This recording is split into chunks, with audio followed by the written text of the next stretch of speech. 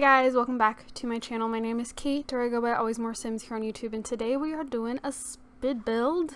I'm trying to get back into doing speed builds, and it's definitely going to help. I'm getting close to the end of the 3rd generation of my Sims 4 I'm a Lover challenge, which means we'll be coming back to the Sims 3. And this house is actually a house I intend on using down the line for this upcoming generation of my For Every Generation There's a Genre challenge, or the FEG challenge as I call it. But yeah, this house is kind of out of my comfort zone. I was messing with, as you could see, or you can see, I was messing with the constrained floor elevation stuff. So the house looks like it is 3 floors, and technically it's not. The space below, like in the foundation, I don't have anything down there. It is all empty, and I don't even know if it's technically accessible. I mean, if you really wanted to try, you could probably put something down there, expand if you really wanted to. I just didn't bother. And I just needed 2 bedrooms. I didn't need the whole basement. I didn't know what I would put in the basement. It wasn't my intention to have a basement, so I just left it empty down there. Now there is a hot tub on the back patio deck area, and like all the stuff that like sits under the hot tub in The Sims 3 is like in that, like, I'm gonna call it crawl space. It's in that crawl space below. But other than that, there's nothing down there. So this is a 2-bedroom, 2-bathroom house. There's a laundry room. There's a garage. Like, the garage is huge because it's a full story, and then it's that, you know, 3/4 height foundation. So I did kind of mess with things at one point, like there. So I eventually put columns on, like a column, like I stacked 2 columns on the front of the house, and it really made me wish I had the ability to like raise objects like you can in The Sims 4, because with the like bottom level being like a certain, like not being the same height as the actual main floor, it like really messed with things. This house, I used like 4 different like wallpapers or whatever on the front. So I have like 2 different kinds of like brick. I have like wooden panels, and then I have like a white stone, like a white cement almost. I will say, using those like bump out, like really big quote unquote columns on the front was a great way to hide the fact that the walls were all like they do that slope thing, because I had to make that wall the proper height to be able to fit the garage door. But those like not real bump out column things that are painted black on the front, those were a great way to hide those slopey walls. I don't know, I'm actually pretty happy with how this house turned out. Our heir for this upcoming generation is going to be a doctor. His name is actually Reed, for Dr. Spencer Reed. And he is supposed to, like, he's only supposed to have 1 kid, and even though Spencer Reed is not a medical doctor, in the challenge requires that, like, that's part of the rules for this upcoming generation, that he is a medical doctor. But I wanted him to have like his first name to start with an R, because all of his siblings were either R or K, and so it went KRKR. And I'm like, well, I could call him Reed, and then I'm like, that's so funny to have a medical doctor and be like, he's Reed, but Spencer Reed isn't a medical doctor, but he's gonna be a medical doctor like in the game. Like, I don't know, I amused myself, so I'm like, I'm gonna do it. This house also has a green and like a rich earthy brown, like that's the color scheme, and I can't help that what I think of when I like see this color scheme. All I can think of is Hiccupadic from How to Train Your Dragon, because like Hiccup just always wear, like, at least in the first movie, and I don't really watch the second movie, and I refuse to watch the third movie, but like in the first movie, like Hiccup wears like this, you know, foresty green color, and then like he's got like the auburn hair and the brown vest, and I don't know, just like the colors just make me think Hiccupatic. I will admit that. So I don't know what else to say about the house. I have some stuff put down for a dog, but it'd be really easy to, you know, add a litter box for the cat. I did realize I always forget something. I forgot to go around and put like the little decorative items that I like to do at the end in the kitchen, and like the little pen jar thing on the desk. I didn't do those. And then I forgot to put lights at the bottom of the staircase. So those are going to be two things you'll have to fix. And then if you want to like paint that crawl space down below, that will need to be painted, because I didn't paint the walls and I didn't put like anything over the grass in that crawl space below. So if you look in through the windows, you can see the grass, and you can see, I believe I still have the house. Oh no, you can see the brick. Like, it looks like I painted the walls white somehow. No, it's not, and that's not it. It's just because the windows are like at that level that they're actually on the floor. Like, you can see a bit of the floor through the windows. Anyways, it's not that big a deal. It's really not that noticeable. I want to update you guys on my computer situation. I don't remember what exactly happened when I left off last. I'm trying to remember exactly what. I don't know. I guess all I really need to tell you is that the computer got returned. I got refunded for it. I've gotten numerous emails from the supplier being like, hey, you haven't sent it back for repair yet, because I was supposed to send it in for repair, and by then I decided, I'm like, I'm not going to do that.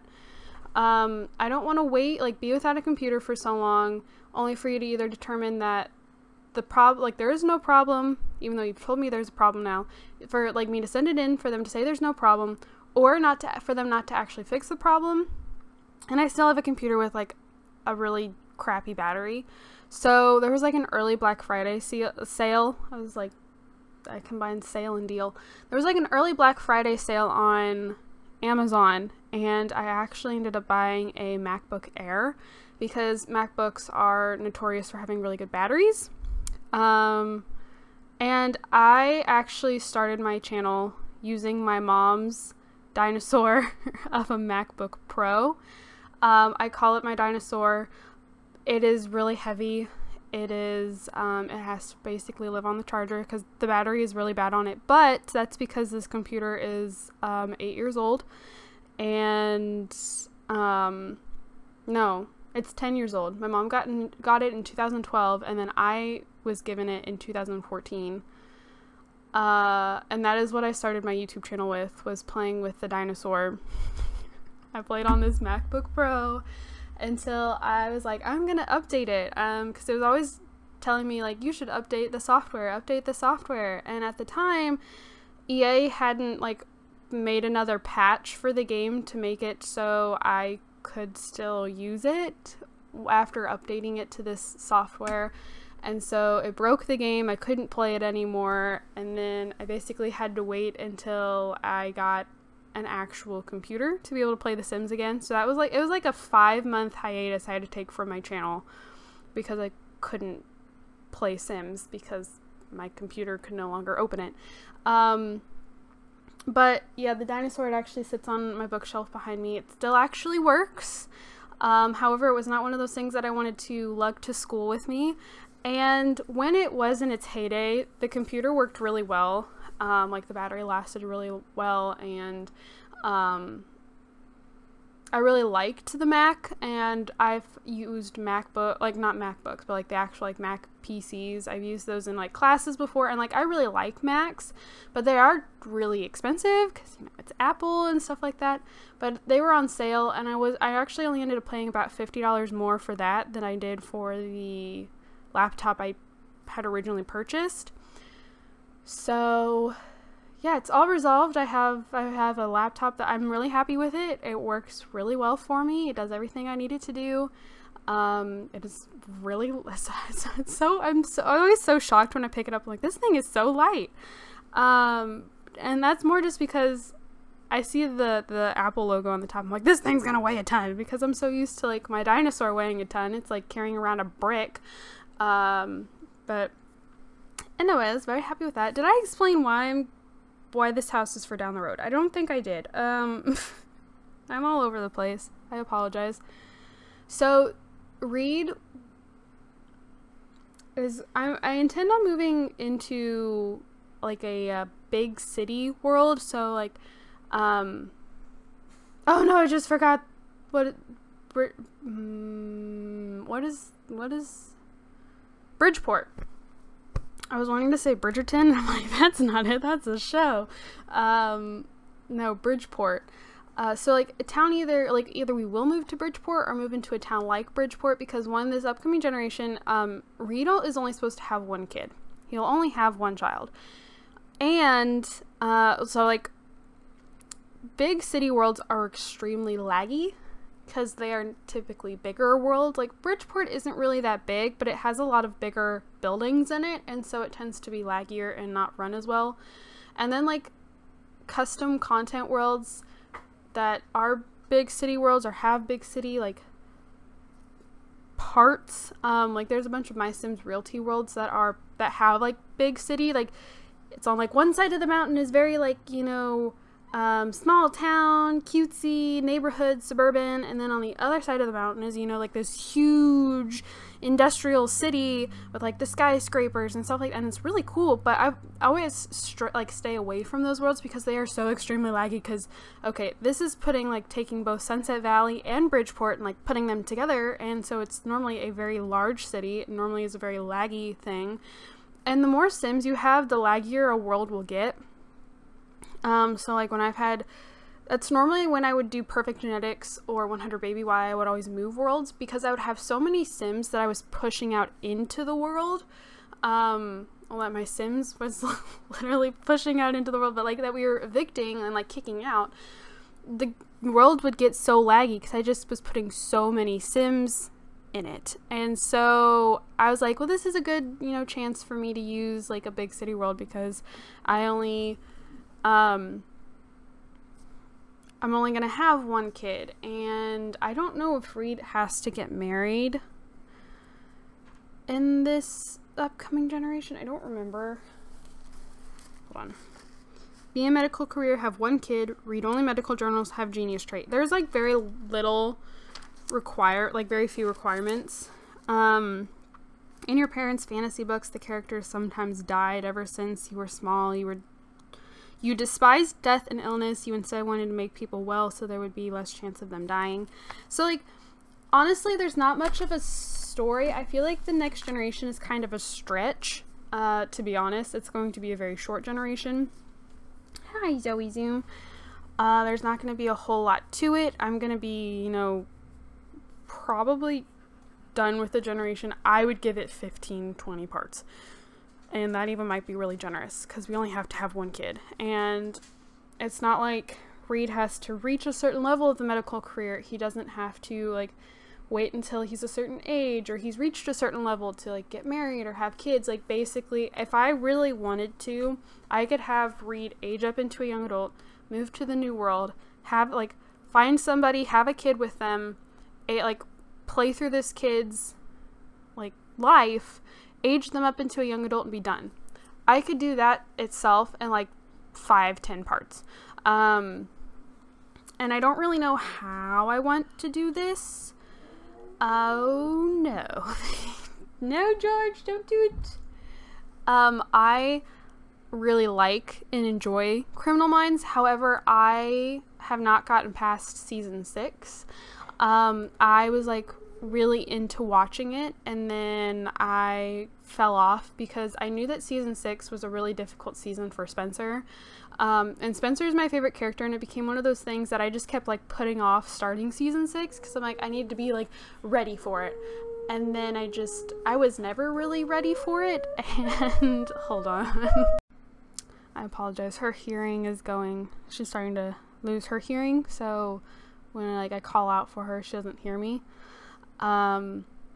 Anyways, I haven't finished Criminal Minds, and I keep telling, they took it off of Netflix back in June, and I was like, oh my gosh, I have to finish the series before they take it off.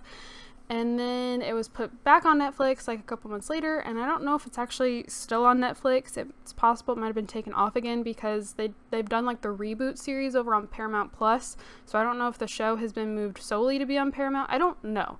I know it was on Hulu at one point, but I just have never actually gotten around to finishing it. And like getting any I've watched like the first like 2 episodes of season 6, and like that was it. And that was because I didn't realize I'd actually started season 6, because Spencer still has long hair at the very beginning of season 6, and then he chops it all off, which personally is my favorite look for Spencer Reid, is when he's got his hair really short. Anyways, so like I know that at one point there's a girl that he's like in some kind of relationship. It's like starts with an M. It's like Mavis or something like that is her name. And I don't really know how I feel about her. I personally was a big fan of Spencer and Lila in the one episode in season 1. It was literally 1 episode. And what makes this worse is the fact that Lila was played by Amber Heard, and you know, we do not like Amber Heard. However, like I kind of enjoyed the concept of this like really popular girl, you know, this Hollywood, you know, superstar, or like, I guess not superstar because that's more like music, but you know, actress that like every guy, you know, probably dreams of, has, you know, posters of her on their walls, you know, liking Spencer. Like I really liked, you know, that kind of cliche trope. I was a big fan of that. And before the whole, like, you know, Amber Heard Johnny Depp thing, I was actually, I thought Amber Heard was, you know, rather pretty. Again, I don't support her at all anymore, and you know, I no longer think she's pretty, but you know, years ago it was like, and when I first started watching through the series, I'm like, oh my gosh, like I love that for Spencer, like him having somebody who actually likes him for him, even though you know she's kind of out of his league, and that kind of thing. So like maybe I'll make a Lila character, maybe I'll even name her Lila, but we're just going to put a heavy emphasis on the fact that I do not like Amber Heard. I'm not supporting Amber Heard. I just like the character of Lila. So I don't know what I'll do, but here we go, taking pictures of the inside. I used a lot of the stuff, like a lot of the different stones and wood paneling from the outside, and put it inside. I used that green, so like the room it is a lot small, like feels a lot smaller because that color is so dark, but I kind of like it. I don't think Spencer would actually have this modern of a house. He will move into this house once he has his kid, which is why I left that one room blank, but we will be living in an apartment or a townhouse or something up until that. I just wanted something different. I actually think Spencer tends to lean towards the more old-fashioned things, but I don't know. I was like, I'm going to test myself. We're going to do a little bit of outside of the box, and I quite like it, so I hope you guys do too. You can download it down below. Please give credit if you use it. Thank you guys so much for watching, and I'll see you all in my next video. Bye, guys.